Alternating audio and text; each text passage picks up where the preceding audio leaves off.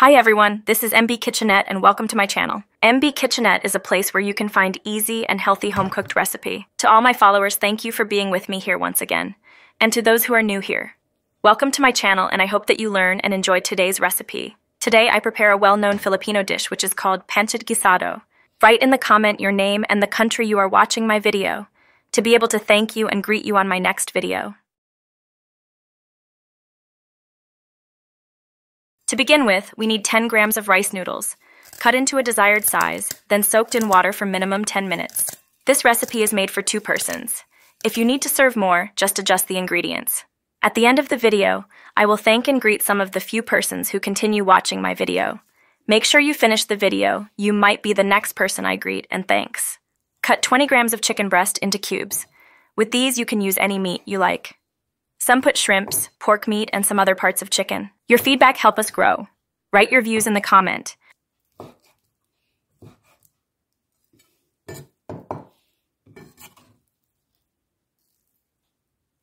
Add few pieces of shrimps. Clean, remove the skins, and head then set aside. To Oscar of Dubai, Chelsea of UK, and Tobias of Canada, hello and thank you for watching. There are some few people I will greet at the end of the video. So continue watching, you might be in the list today. Chopped or minced 2 to 3 cloves of garlic.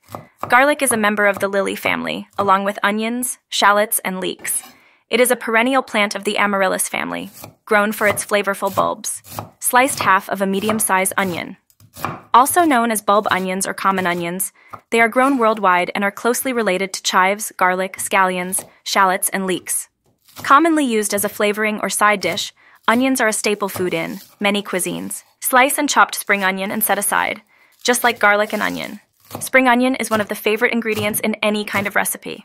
Spring onions are a variety of green onion or scallion, with a stronger flavor that packs a distinctive bite. They can be used in any recipes that call for green onions, ranging from salads to salsas, especially when cooks want an extra kick in their food. 1 stalk of celery cut into cubes. People typically either love the flavor of celery or hate it. A chopped celery stalk is considered a staple in various recipes including stuffing, soups, and stews.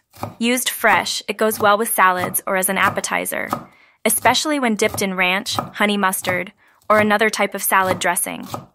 Filled with peanut butter or cream cheese, it makes a healthful snack for children, combining vitamins and fiber with protein. Have a slice from a green bell pepper and yellow bell pepper. Bell pepper comes in a variety of many colors, and the most popular inside is the green and red bell pepper. Every color has its own distinctive taste and vitamins and nutrients. Get a leaf from the cabbage since we don't need a lot. Remove the hard portion, then slice. Cabbage has wide variety from shapes, form, and color. Cabbage is a leafy green, red, purple, or white, pale green biennial plant grown as an annual vegetable crop for its dense-leaved heads. It is one variety of the Brassica oleracea plant, which is related to broccoli, Brussels sprout, cauliflower, and kale. Different types of cabbage are grown for food, and cabbage leaf contains high amounts of vitamin K1, as well as other nutrients.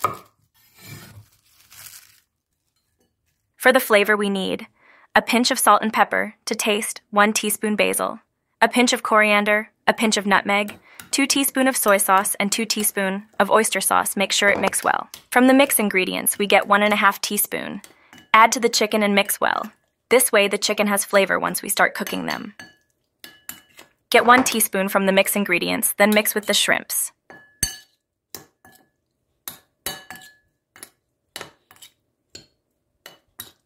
In a heated pan with cooking oil, fry the chicken for 2 minutes. Don't overcook the chicken to keep its freshness, tenderness, and juiciness. Don't forget the kitchenware and kitchen utensils in the descriptions.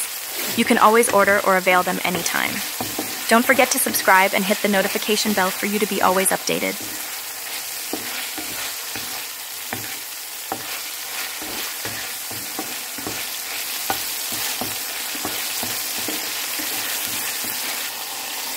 Put the chicken in one side of the pan, then add the shrimp. Then continue cooking for 1 minute. Then saute the garlic and onion. Just continue on cooking until the aroma from garlic and onion comes out. Shrimp is one of the most popular seafoods out there.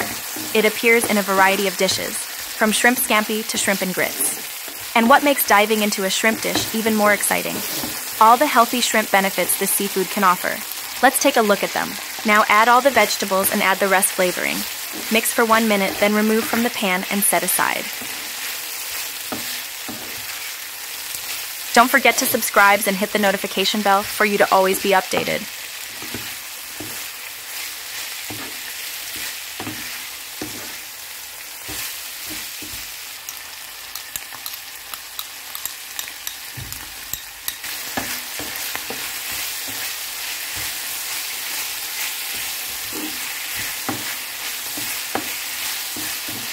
I hope you can still follow the recipe.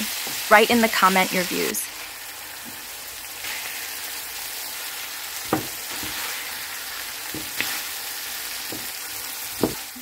Add 1/4 cup of water. Use the cup in mixing the flavor ingredients.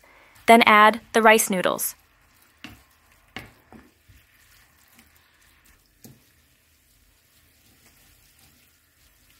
Keep on mixing, then add the pre-cooked vegetables. Don't put all at one time. It much be better to put the vegetables 2 to 3 times while mixing. And by this time, you can already turn off the heat. Pansit bihon guisado with rice noodles, meat, shrimp, and vegetables is sure to be a family favorite. Perfect for everyday meals and special occasions. The dish is often served on birthdays as the long noodle strands signify long life in Asian culture. I hope you learn and enjoy today's video. Have a happy, healthy meal. Hello everyone, this is MB Kitchenette and welcome to my channel. MB Kitchenette, a place where you can find easy, healthy, home-cooked recipe. To all my followers, thank you for your continued supports, and to those new here, welcome to my channel. Today I prepare a easy, delicious, well-known Filipino dish, which is Pansit Palabok.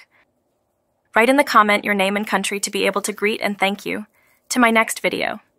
Don't forget to check the descriptions of this video, where you can find kitchenware and kitchen utensils which are for sale.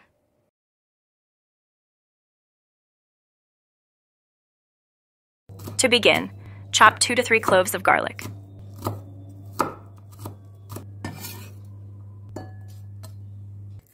Then chopped 1 medium size of onion that cut into cubes. Your feedback helps my channel grow. Write in the comment your views. If you don't like cutting onion because it tears you out, then wash it first before cutting.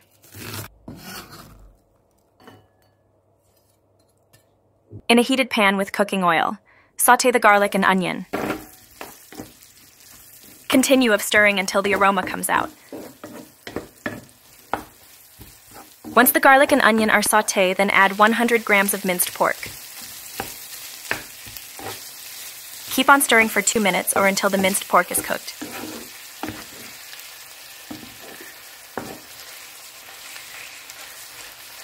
For the flavors, we need 1 tablespoon of achuet powder, 1/2 tablespoon of salt, 1/2 teaspoon of pepper, then mix well. Subscribe and hit the notification bell for you to always updated. Don't forget to check the description of this video where you can see those kitchenwares and kitchen utensils that are for sale.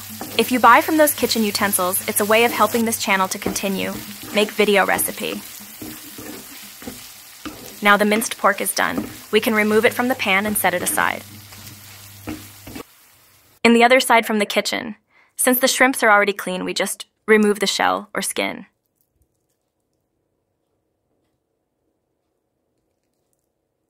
To Amith of Canada, Oscar of Dubai, Nohor of Pakistan, Marlin of Philippines, thank you for your continued supports in my channel.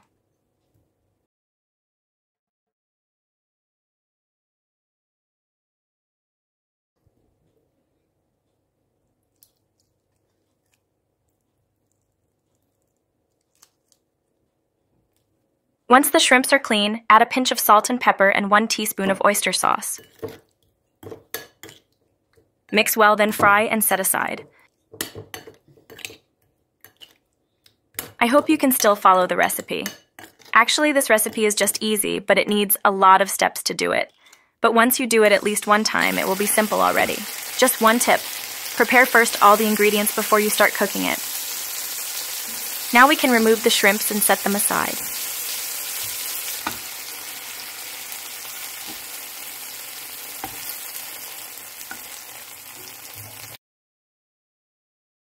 Next step, in a saucepan add 1/4 cup of flour, 1 tablespoon of achuette powder, 1/4 tablespoon of pepper, and a pinch of salt.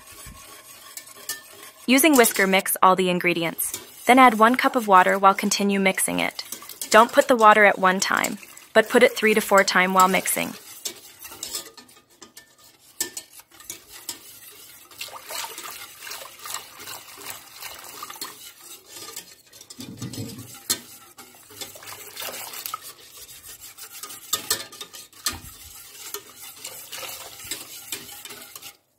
Then put it into a heat and still continue mixing it. Don't let it along because the flour will easily separate from the water. It will easily submerge down and burn the bottom of the saucepan. Continue on stirring while cooking. This may take 3 to 5 minutes. Once the mixture is thickened, then you can turn off the heat and still continue mixing for another 1 minute. In a bowl with water, have a 10 grams of rice noodles. You can cut it into 2. Then let it soak for 10 minutes. We can start boiling a cup of water in a saucepan. Once the water starts boiling, add the rice noodles and let it cook for 2 minutes. The most important with this recipe is the sauce. It is the sauce that carries the flavors and taste of the whole recipe.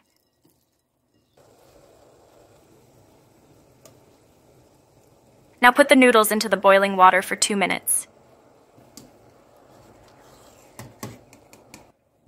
Pansit palabok is a traditional Filipino dish consisting of thin rice noodles doused in a creamy shrimp-infused sauce and complemented with various toppings such as hard-boiled eggs, pork cracklings, shrimps, pork, fish flakes, and scallions.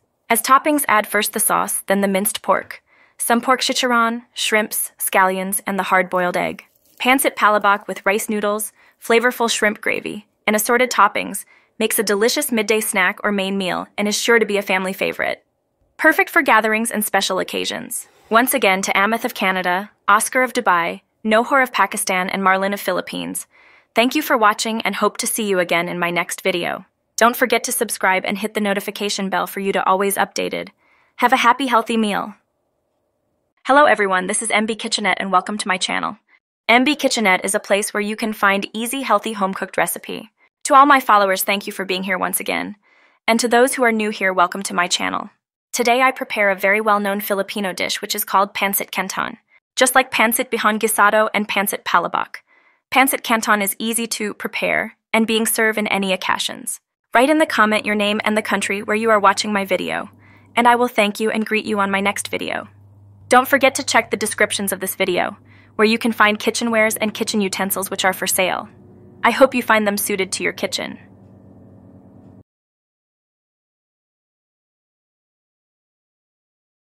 To begin, we need to chop or mince 2 to 3 cloves of garlic. Don't forget to subscribe at the end of the video for you to always be notified.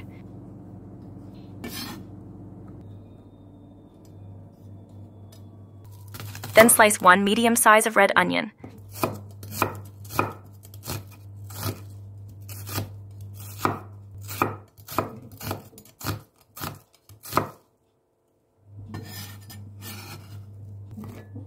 We need 1 piece of carrot which is cut diagonally. Your feedback helps my channel to grow. Write your views in the comment.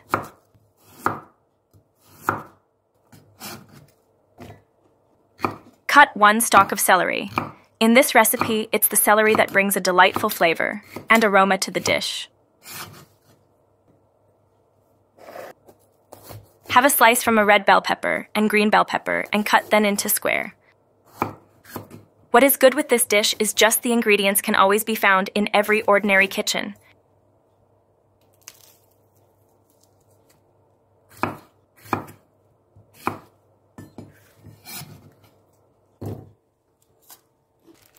Since this recipe is good for a single serving, I just get 1 leaf from a cabbage.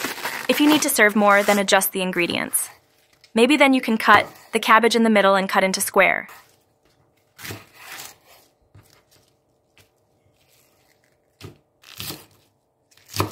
This recipe is made as easy for you to follow.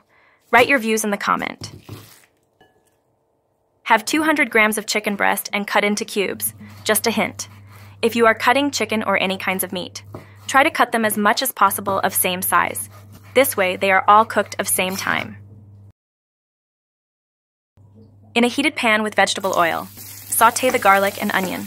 Keep on stirring while cooking until the aroma comes out.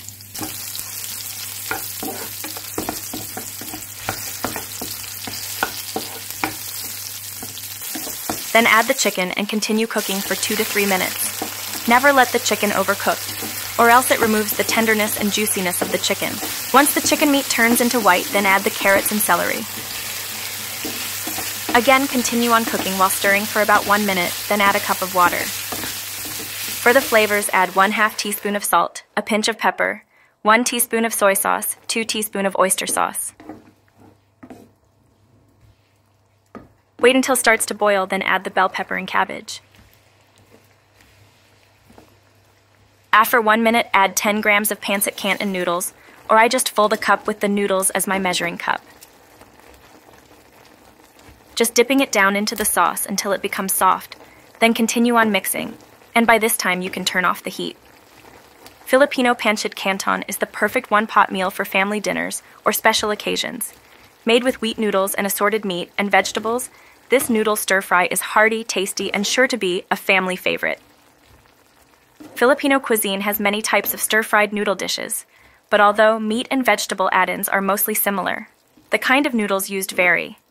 A few of the varieties we have are bihon made of rice noodles, sotanghon or cellophane noodles made of mung bean starch, and Pancit Canton, which are wheat noodles. To all my viewers from Germany, USA, Philippines, and Pakistan, hello there. And I hope you enjoy and learn from today's recipe. Don't forget to subscribe and hit the notification bell for you to always notify on my next video. Have a happy, healthy meal.